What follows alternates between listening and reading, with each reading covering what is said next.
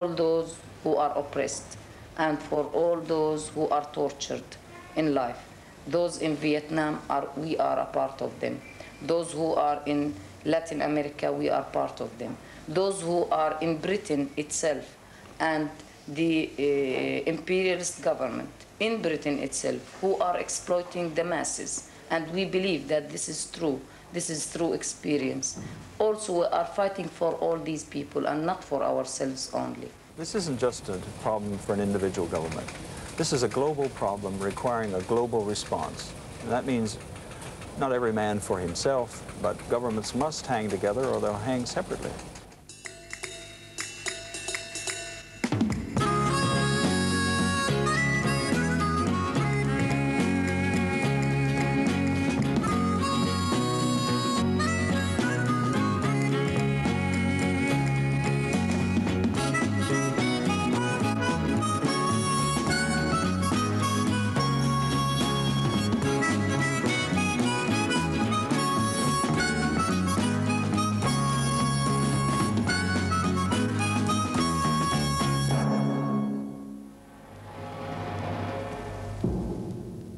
All over the world, governments are being forced to decide how to combat the growing menace of terrorism.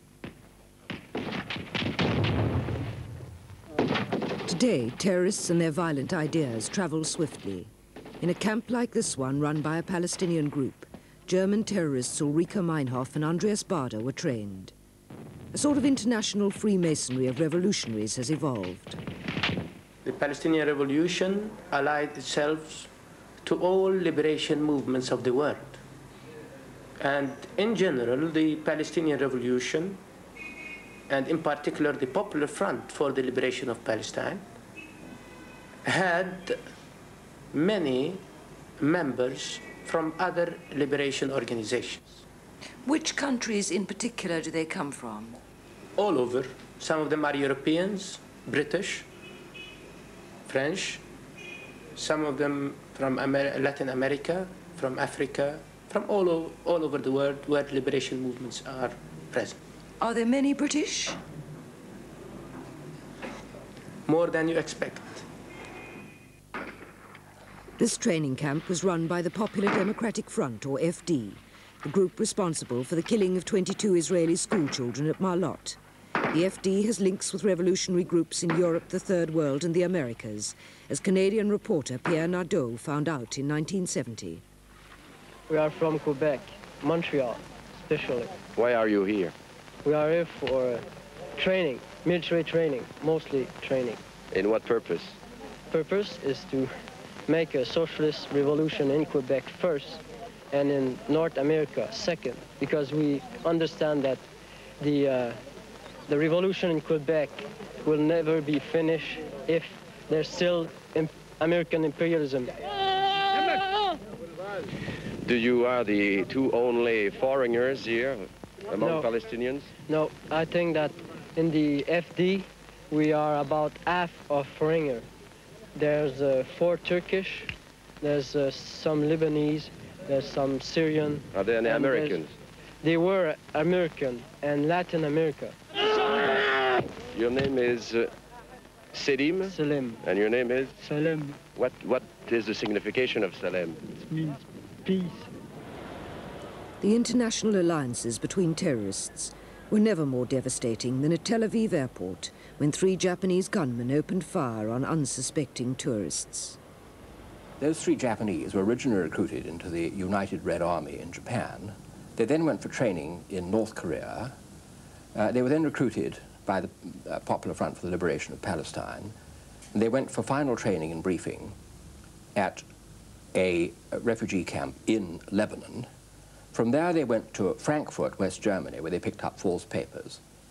From there they went to Rome, where they were provided with Czech weapons in suitcases, which they loaded into an Air France aircraft and landed at Tel Aviv airport, took out the guns and shot down 24 people in the baggage lounge. Now, the tragedy of that was that the 24 people they shot were most of them Puerto Rican pilgrims who had nothing whatever to do with Israel or the Arabs or politics at all, just victims, innocent victims of indiscriminate terrorism. That is the tragedy. The 31 people burned alive in this Pan-American plane in Rome were tragic victims of an act of terrorism.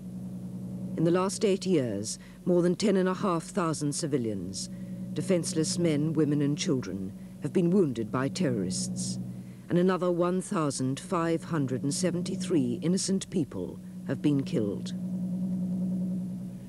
It seems to me that since we all of us, in fact, do abominate this kind of violence, no matter how much there might be a trace of almost intellectual prurience in us that's titillated by it, then we have got to fight against that, as it were, prurience, which is, I suppose, a form of sadism, and suppress it, give it no mileage at all.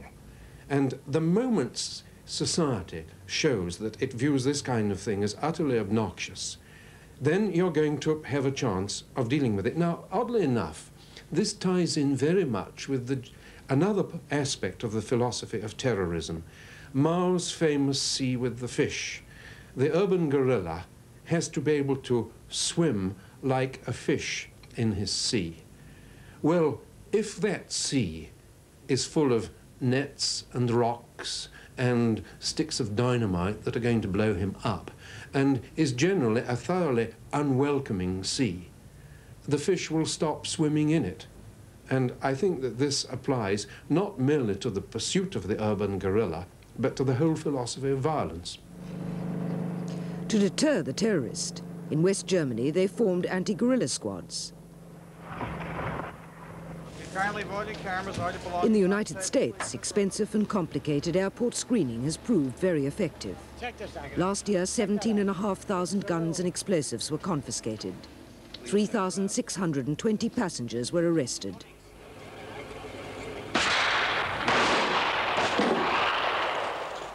At this training session, Bavarian state policemen tracked down their man. This year, the 11 West German states will pay out an estimated £1,000 million for security. On top of that, their federal government will spend another £150 million.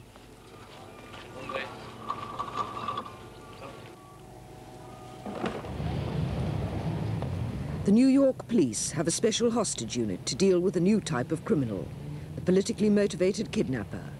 They're trained not so much to be quick on the draw as to be persuasive negotiators. We were not just looking for young buffaloes to kick indoors.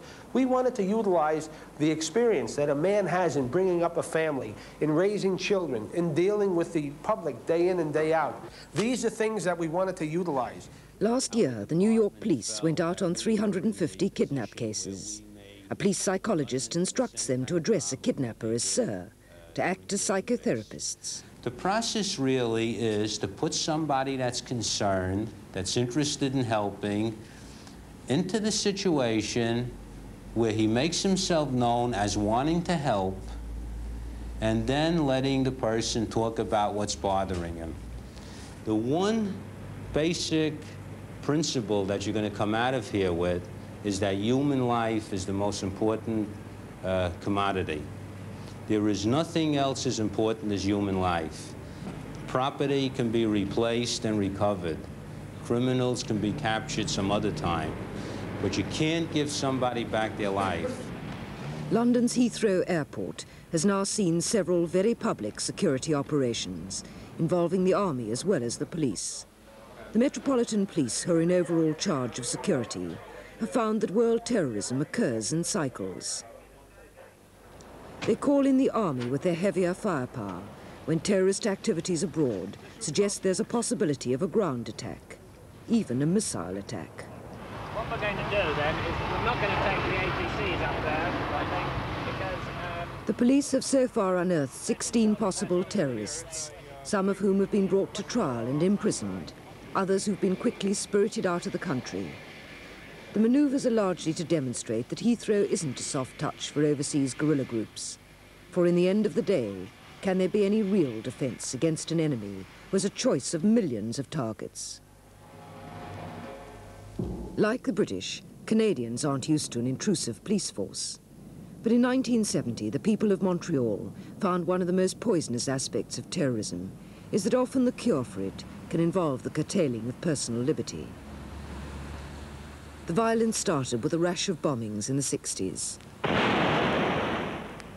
Over 250 bomb incidents in the capital of the mainly French-speaking province of Quebec. The bombings were the work of the FLQ, the Front for the Liberation of Quebec. It was an anarchist group, the violent spearhead of the wider movement which wanted independence for the province. The FLQ's main support came from young French Canadians who felt they were being treated as second-class citizens. Their heroes were men like lawyer Robert Lemieux.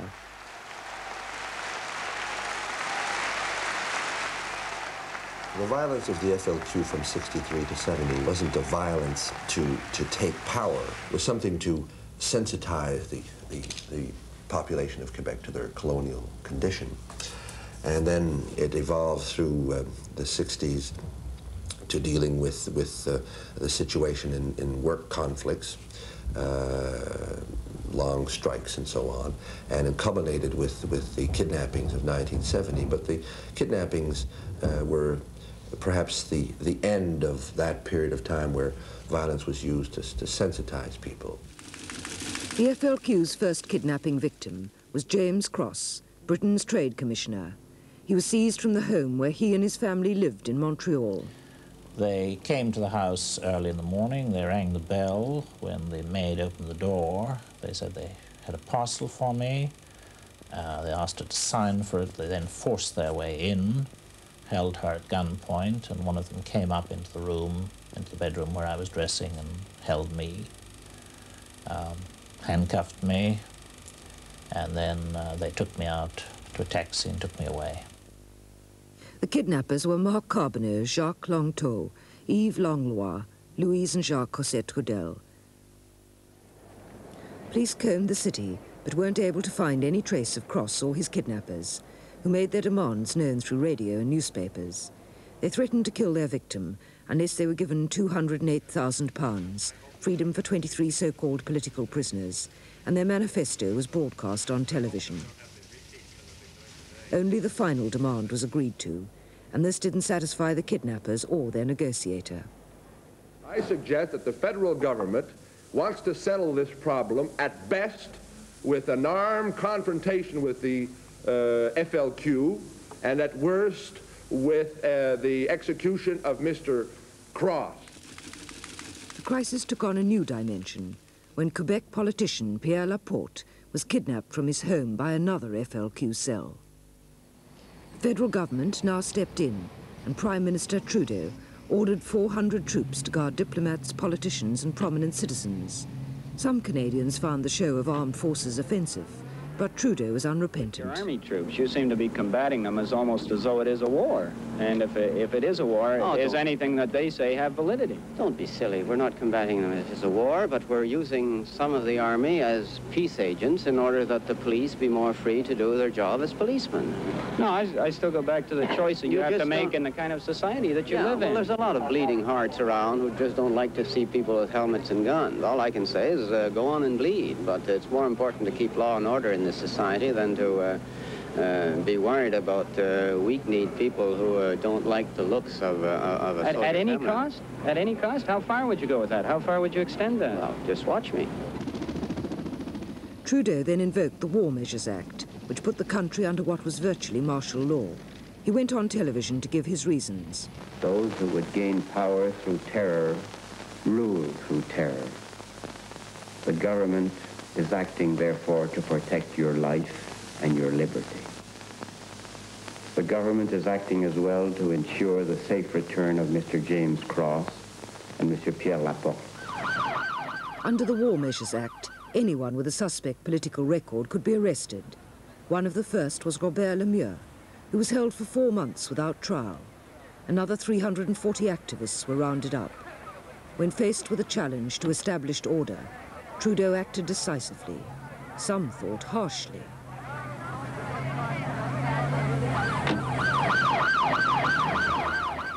The terrorists' brutal response to Trudeau's action was to murder Pierre Laporte. A shocked nation, including the captive James Cross, learnt that his body had been found in the back of a car. I think the worst moment was the night of Laporte's death, because I was watching the television, and from 11:30 onwards, clearly something was happening. Then his body was found, and then the announcement came on television and radio that I had been killed, or that my body had been found. And I was afraid that my wife might be at home watching this. Luckily she wasn't. She'd gone to bed earlier. But clearly in those circumstances, I didn't reckon that my own life expectancy was very high. While the search continued, Cross was held hooded and confined to the corner of one room in a suburban apartment. It was nearly 9 weeks before his whereabouts was discovered. I was sitting in my chair, and one of the kidnappers came and put handcuffs on me. Now, this was unusual because although I hadn't been handcuffed at the very beginning, for the first week or so, my hands had been free by that time for several weeks. So I asked him why he'd done this, and he said that the police now knew where I was, that 2 of their comrades had gone out that day and not come back, so they knew the police must be aware of the place. Knowing they were trapped, the kidnappers sent their last communique. It asked that Bernard Mergler, a lawyer known for his work in the civil rights movement, be sent to negotiate with them. Mergler arrived, alone and unarmed, to identify James Cross and explained to the kidnappers the government's plan for their safe conduct to Cuba. Well, I insisted upon speed because the whole area, I learned when I arrived there, was cordoned off by a few thousand soldiers, provincial policemen, municipal policemen, federal policemen, and many, many curiosity seekers. And I visualized photographers might have started taking pictures, jumping on the car, and someone might have misinterpreted what was happening, and as they were armed, it could have started shooting. The lawyer was the first to leave the building, followed by the kidnappers and a handcuffed James Cross. Firstly, remember, I hadn't seen the sun for 2 months. I'd been in a completely enclosed room, and I came out into one of those very bright Montreal days with the sun beating down on the snow, the shock of light in one's eyes. And wherever you looked, there were lines of soldiers and people collected. It absolutely undescribable event. And the drive? Well, the drive was rather hair-raising. There was this clapped-out old car, which Carbonneau was driving, had scraped on the garage door as he came out, so he did go back in and drive out again. So it really was a sort of Keystone Cops circle down, and streets lined with troops, and motorcycle cops roaring in and out. I was in the middle of the back seat, and Langton had dynamite on him, and a gun, of course. But the back door of the old car was a bit shaky, so every time we went round a corner, the door would start to swing open. Langton would reach out to grab, and I would reach out to grab Langton, because I didn't want him sort of falling out, and dynamite going off, and the whole lot of us going up. It really was rather a crazy ride. The price of Cross's freedom was that the 5 kidnappers went unpunished. Mergler handed them over to the reluctant Cubans. It was evening before they began their journey into exile. Today, nearly 5 years after the event, some people are still critical of the way Trudeau handled the crisis. I believe that the whole problem could have been solved much faster if they did not pass the War Measures Act. I think the War Measures Act served as a barrier, an obstacle to ordinary police investigation. They had all the policemen busy questioning 450 detainees, many of whom should, by no stretch of the imagination, been deprived of their liberty. And instead of going out and trying to find where Mr. Cross was hidden, they were spending 12, 16 hours a day picking up other people and questioning them. But if small groups of armed men, whatever their cause, hold a whole society to ransom, surely that society has to come down very strongly on them. If there is an insurrection, then the society has the right, no matter what society is, to defend itself. But it does not have the right to pretend that there's an insurrection when there is none, and then take away the rights. to me, this is more frightening than the kidnapping of one man. If a state is elected democratically, its first business is to govern. And if people say, well, we don't accept the result of the election because the people are dumb or misinformed or they're not politically literate, we will force independence by kidnapping and assassination, surely the first duty of the state is to put them down. And I have no hesitation in believing that that's the only course.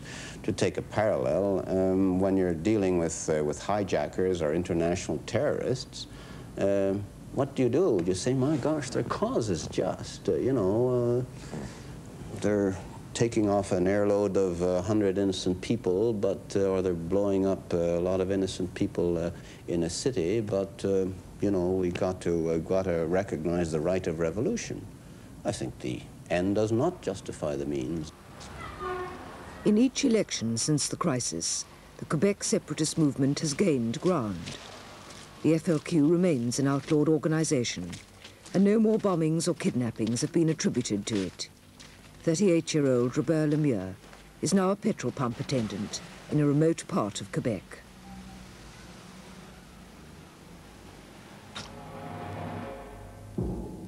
Further south on the American continent, the small country of Uruguay spawned an underground group far better organized than the FLQ. Uruguay had the first welfare state program in Latin America, including a generous pension scheme, free medical care and education.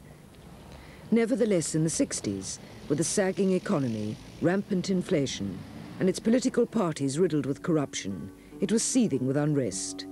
Out of this ferment grew the Tupamaros, as this film, which was made on their behalf, explains. It is 1962. The sugar workers from the northern parts of the country march more than 300 miles to the capital, Montevideo. They want an end to their miserable living conditions and demand to be able to farm the land not used by the big landowners. They were organized into unions by Raoul Sendic, a lawyer from the capital city. Despite 4 peaceful marches, they make no headway. Patience comes to an end. This is the beginning of the national liberation movement, Tupamaros.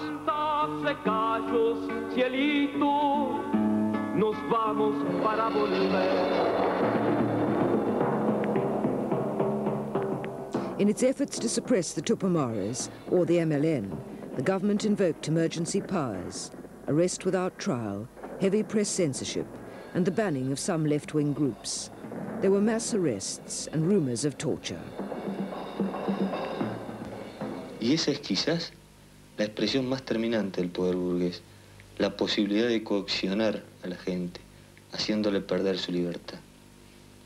Frente a eso, se estableció en el país una cárcel donde el pueblo, a través de su organización revolucionaria, ejerciera su propia justicia. Esta idea sencilla, pero no por eso menos profunda, políticamente está en la base de la institución Cárcel del Pueblo. The Tupamaros' first kidnapping victim was Ulysses Pereira Revabel, seen here judging a beauty contest. He was head of the state telephone company, an ultra-right-winger and close friend of the president. His kidnapping was designed to show that the government was powerless to protect its supporters. He was released after 5 days.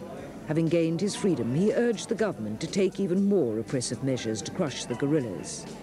So 18 months later, they kidnapped him a second time, sentencing him to life imprisonment. It was 14 months before he was rescued by the army. While he was in the people's prison, he was filmed and interviewed by the Tupamaros.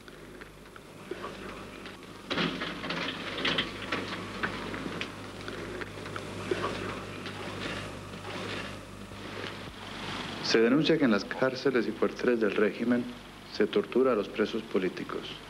¿Qué opina usted? Bueno, indudablemente que si esos métodos son ciertos. La pregunta casi que es innecesaria. Si se conoce mi manera de pensar, yo no puedo estar de acuerdo con eso. ¿Usted ha sido torturado aquí? No. ¿Sometido a algún tipo de presiones? Tampoco. The Tupamaros bombed foreign company offices, seized millions of pounds from banks and casinos, stole arms from garrisons, and even set up their own radio system. Their selective terrorism was all part of a deliberately worked out long-term strategy. Toda revolución cumple etapas. La primera etapa es la construcción de la organización revolucionaria. La sigue otra etapa donde esa organización se afianza y se condiciona para poder operar en forma más o menos sistemática. Luego, en un tercer momento, debe aparecer como un poder dentro de otro poder. Pasar después a transcurrir la etapa de ser una alternativa real de poder. But it was their policy of kidnapping that most embarrassed the government. In 1971, they seized the British ambassador, Geoffrey Jackson, and demanded the release of 150 prisoners. Today, safely back in his London home, Sir Geoffrey and his wife Evelyn both believe that the governments of Britain and Uruguay were right to stand firm and refuse to negotiate. Whilst I was frankly being clobbered in this large black governmental limousine, almost simultaneously, as I was saying to them, you've done the wrong thing, you'll get nothing out of this, no money, no hostages, my wife was saying exactly the same thing to the foreign minister of the country concerned, and of course my government said it shortly afterwards, and so right from the beginning it was clear that this could only, in fact, have a public relations value, a kind of shock value for my captors. To the frustration of the government, 12,000 troops and police failed to find the ambassador. For the first 6 weeks, he was held in a basement cage, which was twice flooded with sewage a foot deep. Later, he was moved to a less disgusting, but very cramped prison cage.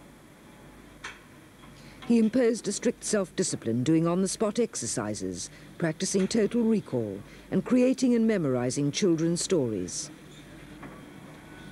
I had to think of myself institutionally, and not as a chap. I mean, as a chap, the only thing to do was to treat oneself as rather a joke. I mean, when you're half naked and surrounded by sewage, as it were, which for the first several weeks, rather more than that, it was the case, you can't take yourself too seriously. But I always took the function seriously. But when I was down in this hole, what happened to Jackson as a man was something for him to handle. But what happened to the representative of my nation, yes, that was a serious matter. So I didn't mind how undignified I was made to feel. But the moment it became what I stood for, that was a different matter. This was not a people's prison, this was a British embassy, because I was in it. Obviously, your ordeal must have left marks on you. Do you think that it has left marks on those men? I'm going to say something which I hope doesn't sound too atrocious, but I am going to watch, as it were, the terrorist chart very carefully for such years as are left to me, because I have a profound conviction that the suicide rate amongst ex-terrorists is going to be very much higher than the average, because there were already amongst my captors, I felt, the glimmering of signs that they were finding it difficult to live with themselves. And of course, by the moment that the charge of adrenaline that all this activity involves begins to fade, and also the different attitudes as age comes on, middle age and then old age and so on, and one standard change, I just don't see how some of these obviously idealistic and sensitive young people are going to be able to sleep with what they remember they were responsible for. It was 8 months before the ambassador was freed by the guerrillas. Only 3 days after 106 Tupamaros had made a spectacular jail escape. A Tupamaro communique said he was of no further use to them. In 1972, the president declared a state of internal war. Within a year, the army had crushed the Tupamaros. Only time will tell whether irrevocably. Some fled abroad and formed links with other South American guerrilla groups. But to date, the Tupamaros' main achievement seems to have been an erosion of the democratic institutions and the quality of life in Uruguay. The sad thing about Uruguay is that it had been one of the most liberal societies in Latin America. It was one of the only ones that had never had a military coup. And it was really, in many ways, a model society. And of course, part of revolutionary philosophy is that a well-established liberal democracy is simply not vulnerable to Marxist revolution. There's never been a successful Marxist revolution in a well-established liberal society. So they've got to make it repressive first. And so the Tupamaros set about trying to do just that, to make it repressive, in the hope that people would rise against the government, and then their alternative government that they were offering would be able to step in. But in the event, they did bring about the repression, but the people did not rise against the government. The people rose against them, and with the people's support, the government almost totally destroyed them, leaving Uruguay, sadly, one of the most repressive societies, even by Latin American standards.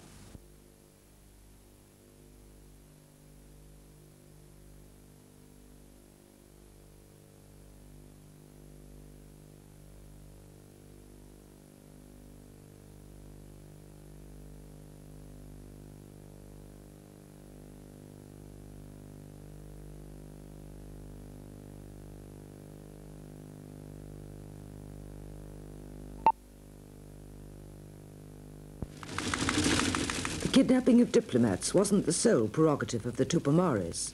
In some South American states, it became almost an occupational hazard for foreign envoys.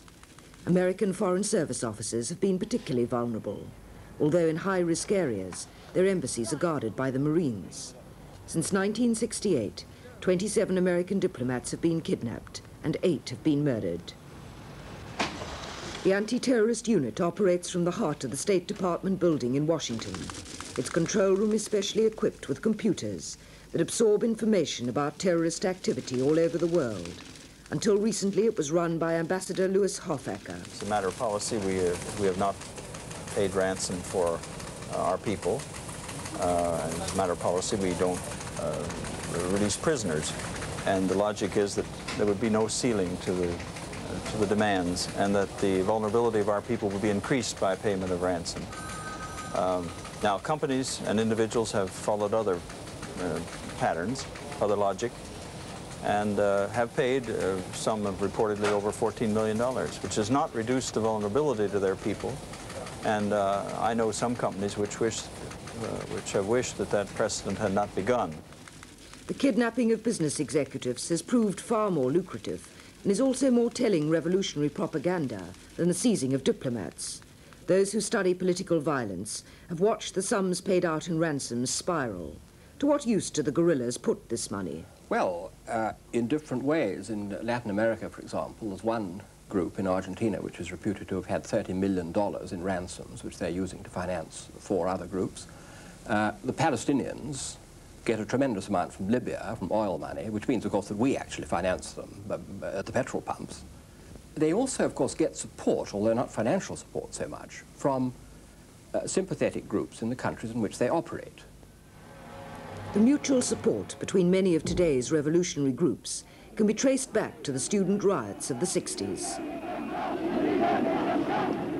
In Germany, the ruthlessness with which the police reacted to the unrest fueled yet more militancy. Out of this turbulence grew the sinister German Red Army faction, better known as the Baader-Meinhof Gang. Like the Japanese Red Army and the more extreme Palestinian groups, they want a world revolution to overthrow capitalism. The real terrorism began in 1968, when they set fire to a Frankfurt department store. Later, the gang, led by Andreas Baader and Ulrike Meinhof, once a committed pacifist, began terrorizing Germany with a brutal efficiency that belied their small numbers.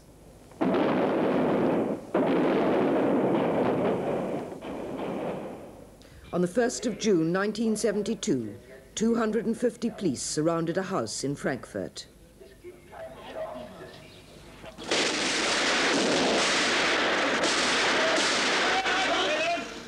After a shootout, 3 terrorists, including Mainz and Baader, were captured.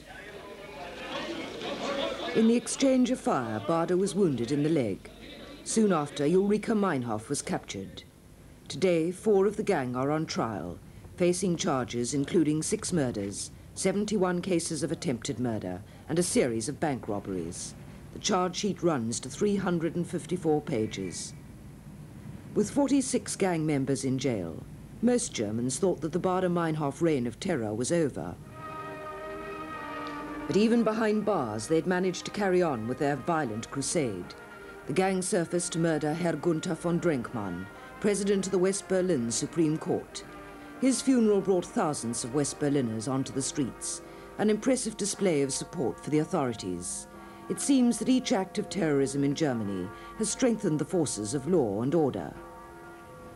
Only 3 days before the West Berlin mayoral elections, terrorists kidnapped the opposition candidate Peter Lorenz. In exchange for his life, they demanded the release of 5 fellow anarchists in German jails, and that each should be given £3,600. These demands were met in exchange for Lorenz's freedom. The kidnappers disappeared without trace. Even their victim, when questioned by reporters after his release, was unable to give any clues as to his captor's identity. Do you have any idea at all? No idea. Are you in favor of stronger police action against terrorism? The unenviable dilemma of whether to risk Lorenz's life or give in to the terrorist blackmail had to be decided by his political rival for the control of West Berlin's City Hall, Mayor Klaus Schulz. I'm quite sure in East Berlin, not very far from here, they would let the man easily killed. They would do everything to catch them. But they would never dream of looking after the demands of the kidnappers. But this is the difference, and I think it's a very good difference. It's a difference which I want to. I'm proud to live in a country which is able to meet demands like this because it looks for the private individual, and the private individual has an organization which looks after him, even if he's in despair situation. It's possible for a government only to be as firm as it knows it can carry its public with it. Now, I think the Germans have given way. I think they've been ill-advised to do so, in fact, but they've given way because they felt that this was what their public wished them to do. It's a case of sensing what the public mood is. Now, for example, after the bombs in Birmingham in November 1974, when 21 people were killed, there was a tremendous wave of feeling of fury over that, because this was 2 pubs in an industrial city on pay night with a lot of young people who had drawn their pay packets being blown up. There was a fury. And I think that the measures introduced by Mr. Jenkins, the Prevention of Terrorism Act, were just about right, because if he'd done anything less, I think there was a risk that the public might take the law into their own hands, and if he'd done anything more, it could be classed as repressive. Marion Dohnhof, publisher and former editor of the influential political weekly Die Zeit, is worried that Mayor Schutz's decision has undermined West Germany's judicial system. I think the most precious thing really is the rule of law. If, like myself, you have lived through a period where that didn't exist, I mean the fascist period in Germany, then you only appreciate what it means to have it. I have lost almost all my friends in that period and some of my family, and I know that you can't preserve individual lives, which is the alternative, which is always put to us, if there is no rule of law. But also, I feel that if a government doesn't react adequately to violence, then it may very well happen that people take the law into their own hands, and this will certainly serve to the coming up of a certain right-wing radicalism. Now, in this case, for instance, as I had expected, next day, 2 MPs came up with the demand to reintroduce death sentence in this country. And this is bound to happen. People get angry if the government doesn't act and protect them. And this is probably exactly what the terrorists want, isn't it? And this is exactly what they want. I mean, it's not that much that they want these specific 4 or 6 or how many there are prisoners. What they want is to undermine the state. Encouraged by their successful kidnapping of Lorenz, Baader-Meinhof terrorists tried a repeat performance in Stockholm a month later.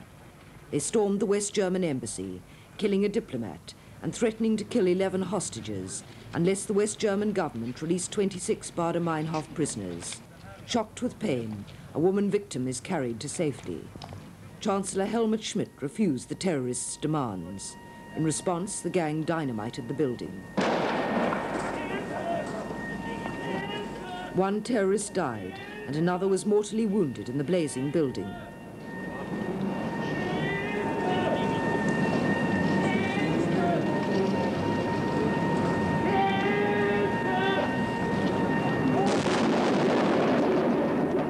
No one can predict when or where the terrorists will strike next, or what their demands will be. You could think of anything. You could think that suddenly these very political-minded people in our country would say, either you declare that you leave NATO, or we will shoot the minister so-and-so, which we happen to have as a hostage. I mean, you can apply this. It doesn't apply only to prisoners or to money. You could blackmail a government to do political things which they never would dream of otherwise. And do you think there is a probability of that? Oh, yes, why not? I mean, as soon as they get somebody high up, or it needn't even be somebody high up, it could be a class of children or whatnot. I mean, what are you going to do if they say, we will shoot 30 children or so if you don't do this or that? You can be blackmailed into almost everything. But on the whole, you must make up your mind, are you going to defend your community and your society by being tough, or are you going to give in because you feel the most important thing is to save the individual life? And in that case, I think you must really bear in mind that it's not the case of one individual life. It can well come to a state where you can't save individual lives any longer. The whole society, so to speak, is then going to pieces. Our society is so complex, it's impossible to guard it at every point. And in trying to protect the lives of its citizens, government forces are tied up in security duty. In Whitehall, at the Institute for Defence Studies, Air Vice Marshal Stuart Mennel believes that because completely effective prevention is so difficult, we must deter the terrorist, particularly the hijacker, by acting more decisively when he strikes. So we're faced with a problem in Western society. Do we take these more extreme measures to curb hijacking and potential violence, or do we let things drift as they are until the escalation reaches the point where whole cities, maybe whole countries, can be held to ransom by a handful of unscrupulous people? What worries me is what is being cooked up now by potential hijackers. When it is shown that their activities pay off, then quite clearly escalation enters into the equation. Hijacking an £8 million Boeing 707 is one thing. Holding a whole city to ransom is something quite different. What do you mean, a whole city held to ransom? Well, if one projects in the scientific world a few years ahead to see the sort of weapons that might be made by hijackers if they happen to have training in certain fields of science, I'm thinking now particularly of nuclear physics. The possibility of being able to get hold of or manufacture a small nuclear weapon is entirely within the bounds of possibility. There'd be very little difficulty in a hijacker, so trained and so equipped, taking an aeroplane, flying over the center of a city and informing whichever government he was attempting to coerce that if they did not give in to his demands, he would drop the weapon over the center of that city. In an attempt to prevent the terrorists' apparently easy manipulation of aircraft and airports, 69 governments have signed the Hague Convention, guaranteeing they'll prosecute or extradite terrorists who commit crimes on one of their airlines or force a landing at one of their airports. But so far, when the crunch has come, few governments have stood by this agreement. I'm afraid that terrorism is almost certain to increase because it seems to pay in the short term. However much it doesn't pay in the long term, it seems to pay in the short term in terms of ransoms, publicity, and governments giving concessions, releasing prisoners, and so on. And the problem is whether to confront or concede, and the extent to which a government can stand up to it depends on how far it can carry its public opinion with it, and that depends on public education. But just as important as that, I think, is to understand that terrorists themselves the sort of young people, that tiny proportion of young people who become terrorists, to try to understand why they do, and so to handle them as to prevent this happening. Because the tragedy is that however idealistic they may be, and however attractive they may seem to be as people in their idealism, their victims are almost certainly innocent people, indiscriminately killed, who have nothing to do with the problem. And it's their flesh and blood, the flesh and blood of innocent people, that is the result of all their idealism. You know, there are two kinds of violence: reactionary violence and revolutionary violence. The reactionary one is against humanity, but the revolutionary one is to regain humanity. But thinking like this, when you were mingling with the passengers, when you were going to hijack that plane and imperil their lives, there were children on those planes. Now, in the first hijacking, I saw a girl of 12 years. I wanted to tell her, I want to protect you, to tell you that I'm your friend, even though I'm having a hand grenade, and I want to hijack a plane. So we care very much about the people, because we are struggling for the people. We are not struggling for myself. I'm not struggling only for myself, not only for my organization. I'm struggling for all the oppressed in the world. You can talk about, as it were, controlled schizophrenia of the person who can divide their view of the universe right down the middle, so that the same person who could weep to see a little child cut their finger will be quite cold when its head is blown off by a random bomb. So to me, all of these things are, as it were, anti-human. And the tragedy of this approach, which is simply not prepared to use the evolutionary approach, which isn't prepared to say, if my son sees light at the end of the tunnel, if it's only a fraction more. I know that to the people sweating through it at the time, it's horrible, it's agony, it's hell.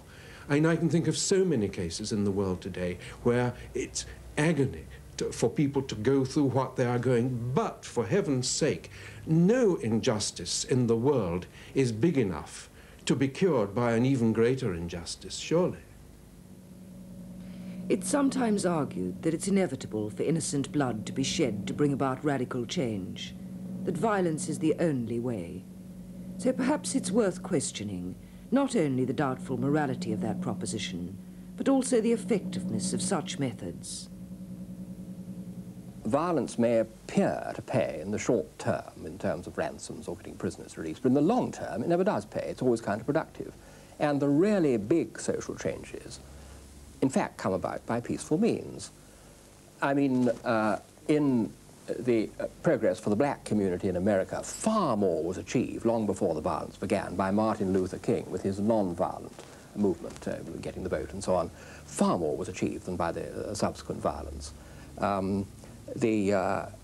Gandhi, with his non-violent passive resistance, achieved far more than any violent movement would achieve, which would have just been repressed with, no doubt, heavy loss of life, whereas as it was, he achieved a tremendous amount. I believe that the Germans in occupying France had much more actual trouble and difficulty arising from the passive resistance of people just refusing to cooperate than from all the violent resistance movements, however heroic, put together.